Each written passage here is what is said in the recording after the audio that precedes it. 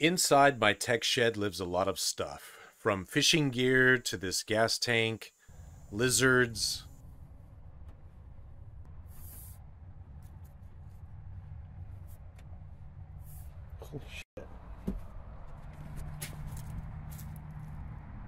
and a lot of PC parts that just don't fit in my house.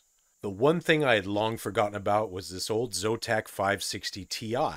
More so, I forgot about how special this card really was. You see, this isn't the run-of-the-mill 560Ti you can get on eBay for $10. This is in fact the Zotac 560Ti limited edition, sporting 448 cores over the usual 334. It has more cache, more bandwidth, a higher TDP, and pushes 10 gigapixels more than the base 560Ti.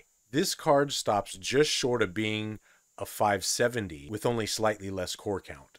Today I'm going to dust it off and test it against some of today's and yesterday's games at 1080p and see what we can get out of it. Before I get started, I'm giving away a brand new Black Myth Wukong desk pad to one random viewer. All you have to do is hit like and leave a random comment to enter. That's it. Now let's get started.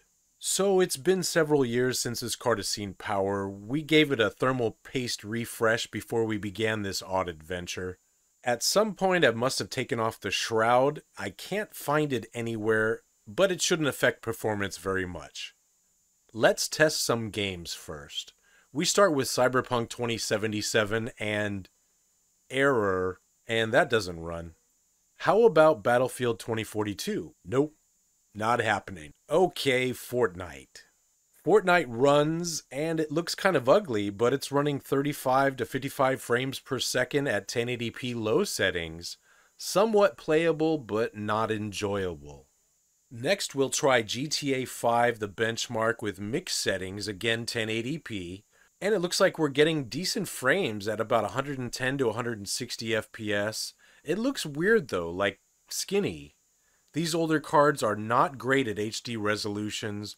We do have room to turn up the quality on this though. Next, let's try some Rocket League. With mixed settings, it doesn't look too bad and is running at a decent frame rate too. 150 to 180 frames per second is something we could absolutely turn the quality on for a higher fidelity experience. For a flashback, how about some Half-Life 2 Deathmatch? We'll max everything out for this one. Look at that, very nice frame rate and just under 300. It looks great too. The 560 Ti 448 really shines in this game. The F1 2018 benchmark runs at a playable 50 to 60 frames per second and doesn't look as bad as I thought it would in this run. I'd probably go down to 720p to play this seriously. Let's try a GPU benchmark now. We tried to load Firmark, but it just keeps crashing. We'll go with Passmark 3D Bench instead. At stock speeds, we run Passmark 3 times and we get an average score of 2207. Overclocking the card 100 MHz on the GPU and 100 MHz on the memory results in a Passmark score of 2312. Not bad. GTA crashed in the middle of the overclock benchmark, and at this point I just stopped testing. This is a 13-year-old video card. It had its day, and while it still can play some new titles, it can't even compete against some of today's integrated GPUs. At most, it could serve as an emergency display adapter if you had nothing else that worked. This was once a special little GPU and will hold many memories of gameplay with friends and family, but it's going back to the shed now with that lizard. Thanks so much for watching. Be sure to hit like and subscribe and leave a random comment to win the Black Myth Wukong mousepad. We'll choose a winner before Christmas. Thanks again and goodbye.